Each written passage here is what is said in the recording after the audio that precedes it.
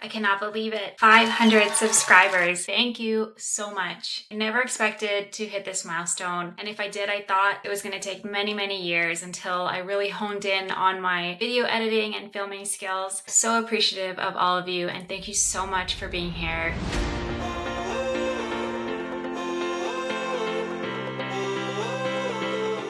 I still can't believe it. So I wasn't planning on making this video. I do have a content calendar that I try to follow. As soon as I hit 500 subscribers, I decided to do something a little bit different and share a video about my experiences, because I find myself watching a lot of these types of videos. And the reason being is I'm trying to connect with other small YouTubers that are beginners, just so that I could lift myself up a little bit, feel motivated, feel like that this achievement was possible, and thought maybe that I could do the same for some other small YouTubers and encourage them to start filming and uploading their first video. The amount of growth and internal glow up I've had is insane in the past few months. I'm the same old me on the outside, although I have been forced to do my hair and makeup way more for filming than I did before. But internally, I do feel like a completely different person. I split this video into 4 different parts, and my hope is by the end of this video, I've inspired at least one person to embrace that publish button with some confidence and conviction. It's time to trust in your voice and share your unique perspective that you have with the world. So first I'll start with my own journey, then I'll move to talking a little bit about imposter syndrome and why some people choose not to post on YouTube. And then I'm gonna finish off with YouTube tips that I did follow and what I didn't follow. If this is the first time we're meeting, welcome. My name is Angelin, and my channel is all about wellness, fitness, and self-care, and how I fit it all into my schedule as a mom of 2 toddlers. All right, so I've never really posted on social media before. Now, the reason I want to talk about my journey is because I find that my journey is a little bit different than everyone else's. I definitely grew up in the Facebook era where Facebook was really popular in high school, definitely posted on there. I don't have TikTok because it's not something that really interests me, but I do have an Instagram account. However, I don't create any original content for Instagram. I am what you call a reposter. For those of you that have seen some of my videos before, you know that I am a commercial model, so I do get tagged in reels and posts here and there, and I honestly just repost those onto my Instagram feed to share with my friends and family and call it a day. I never really had the urge to create my own content because I have major imposter syndrome. I'll talk about this a little bit later, but I definitely feel like a lot of you can relate to this. Now, I'd say if you look at my phone usage, you would see that I do spend time on Instagram scrolling, but I found myself getting bored of influencers living these lavish lifestyles. And, you know, after an hour of scrolling, I don't walk away from that feeling great. 1, I'm just annoyed that I've wasted an hour of my time scrolling. And 2, I've got nothing to show for it. So I began craving content that was more relatable and realistic. If I were to spend that hour watching a YouTube video instead, I learned something. I felt like I've been able to connect with the creator and the creator's community. I definitely feel there's going to be more of a shift from people watching short form content to watching more long form. In one of my other videos that I'll tag here, I talk about how we want to be creating more of a positive energy and space for ourselves and recognizing how we feel when a post comes up on Instagram. If we come across a post from an influencer that makes us feel angry, jealous, bored, annoyed, it's time to unfollow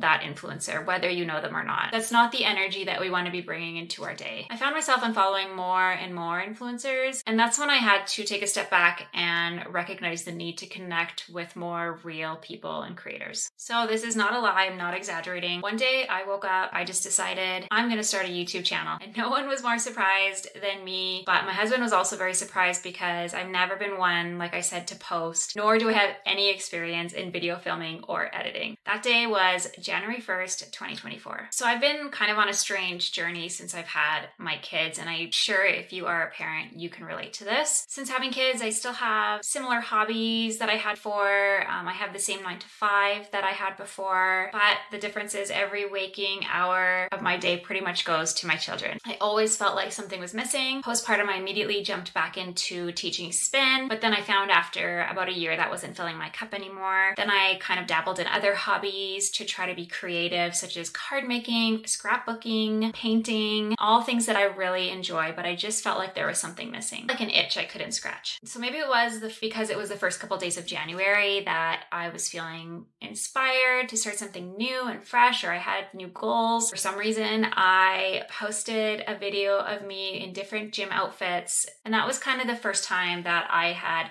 planned something and filmed something just to post on social media. But what I found was that I loved every second of that creative process. The planning, the filming, the editing, writing the caption. It was really filling my cup. So that brought me to January 13th, 2024, when I posted my very first long form video. And I read somewhere that creative expression can serve as a means for connecting with other people, self-discovery, emotional release, all of which are essential for maintaining well-being and mental health. So after posting that first video, I was hooked. I mean, it probably took me way too long. I filmed it way too many times, but the process and being creative, I felt like I'd found something that was really what I needed to improve my mental health and well-being. Sure, it only got 4 views, but that didn't matter because it was something that I was doing for me. Now, I want to say that I am a level lower than a beginner when it comes to script writing, filming, editing, lighting, anything like that. And I actually started filming on the back camera of my Samsung phone because the front is all cracked. So I couldn't actually see myself filming, and that's why if you've seen some of my other videos, thank you very much, there's no consistency in the lighting and, the blurred background, everything like that. It's all a mess. I actually had to use a mirror to see what I look like. It was not an easy thing. Just use a regular microphone that's on the camera. I have a crappy plastic ring light from Amazon, and one of the legs is actually broken, so it kind of sits sideways. So that's just my crappy beginner setup. Let's not even talk about editing. Now, I don't have a computer, but in 2016, I purchased a small little laptop because I was starting to teach spin and I wanted just a really lightweight, basic laptop to carry around with me from class to class. Now, cut to 2024 when I've decided to start editing 4K videos. All of the software editing programs I was trying to download onto my computer, I couldn't because the graphics card couldn't actually support it. And even now when I'm editing my videos, I did find some software that I could download. My laptop overheats, it's slow, it's terrible. This is all I have and this is what I'm going to use. Level below a beginner when it comes to this. Now, I do want to point out, and maybe it is the elephant in the room, I have been a model for many, many years since I was a teenager. I am comfortable speaking in front of a camera and being in front of a camera, so the lack of confidence isn't an issue for me. But let's talk about what is an issue for me and probably for most of you, and that's imposter syndrome. Why this is the majority of you haven't posted your first video yet or have filmed many iterations of it. Maybe you're like me and you filmed your first video and then watched it back and it is super, super cringy. Posting your first YouTube video is like putting yourself on stage in front of an audience with the lights flashing in your eyes, blinding you. We feel super vulnerable putting ourselves out there for everyone to see. I mean, I think it's natural to feel imposter syndrome, that nagging voice in our head, questioning whether you're worthy enough, whether your content is worthy enough, whether what you're saying matters to somebody. But here's the thing.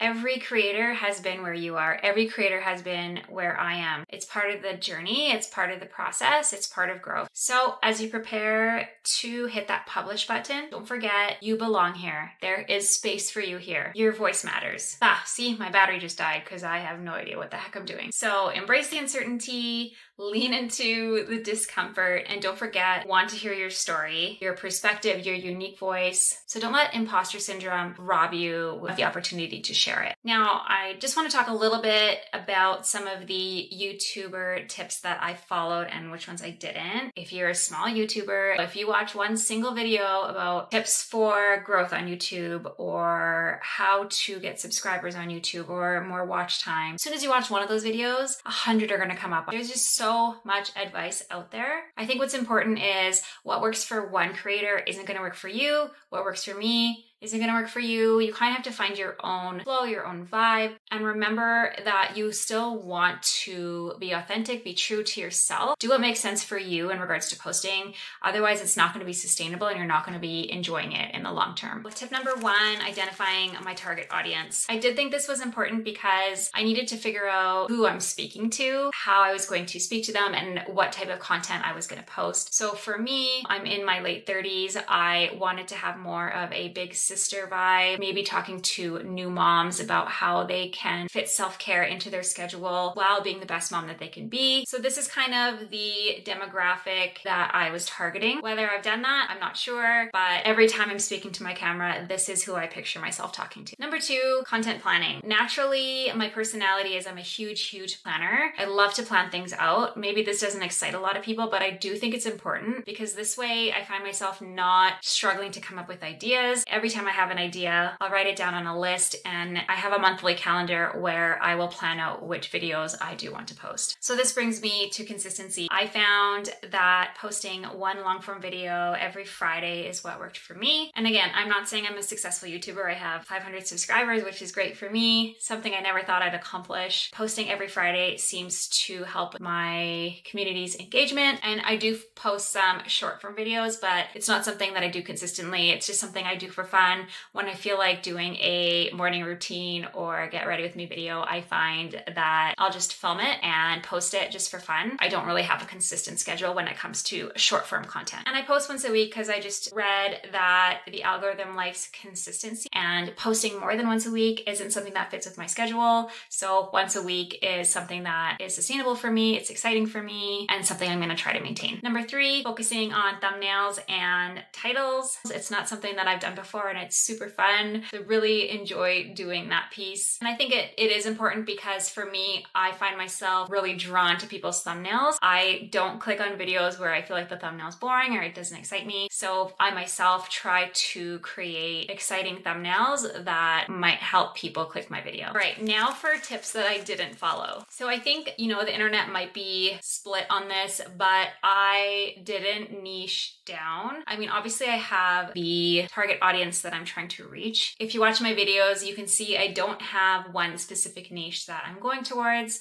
It's more of a lifestyle channel, fitness, wellness, self-care. If I was gonna really lean into which videos are performing well on my channel and only post that kind of content, then I would be posting bikini review videos until the end of time. But I don't want to be putting myself in a box. My workout wear review videos also do well, but I don't want to be just a workout review channel. If I had been posting those types of videos once a week since January, I likely would have a much higher watch time, subscriber count. But again, I didn't want to put myself in that box. I still posted my hair review videos, my Crest White Strips review videos. I don't care that they don't get a lot of clicks. I don't care that they don't get a lot of views. It's something that I like doing, and I'm going to continue doing it. And this brings me to vlogs. A lot of YouTube tips, they say when you first start out as a YouTuber, do not post any vlogs because people don't give a shit what you're doing. And this is 100% true. Like, you don't know me, so what do you care what I'm doing on a Saturday or a Sunday, or why I wake up at 5 a.m. and go work out? You don't care about that. I love planning vlogs, shooting vlogs, editing vlogs, which is so funny because vlogs are so much more work than just a talking head video. And vlogs get very little views on my channel, but I don't care. I'm going to continue doing it because I love it and I'm doing it for me, and that's what excites me. And I already touched on this one a little bit, but I did not invest in good equipment. They say you need to have a decent camera, and more than that, you need to have good audio and a good editing program, or maybe you need to outsource your editing and get a company to come in and do it for you. Obviously, quality content is going to keep people engaged. I'm trying to do it myself, and I'm trying to do it without investing a lot in equipment. I'm not making money on YouTube. I'm doing this as a hobby.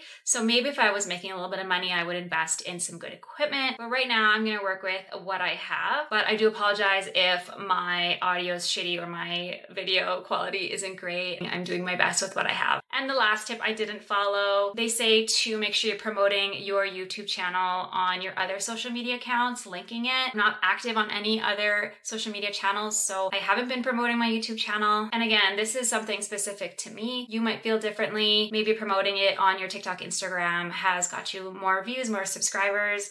But for me, I'm not going to be creating new social media accounts like TikTok or being more active on Instagram just to promote YouTube. I just want to say thank you again. Your comments, your feedback, your encouragement is what's kept me going. Whether, you heart my video or like my video or write a comment or subscribe. Because I have so few subscribers, I think getting those notifications on my phone is just very exciting for me. And I think each interaction I've had has definitely shaped the type of content that I make. And it's not just about my journey. Thanks to all the incredible creators that have inspired my journey and uplifted me along the way. I didn't want to make just another milestone video. I wanted it to be more of a conversation about shared experiences and aspirations for everybody. So please comment down below where you're at in your journey. Comment down below if anything I've said has resonated with you. I'm very excited for what the future holds and working towards that next milestone. I feel like this is just the beginning of what's to come. Don't forget to like and subscribe if you're interested in the type of content that I create. Here's to reaching new heights together. You have nothing to lose and everything to gain. Bye for now.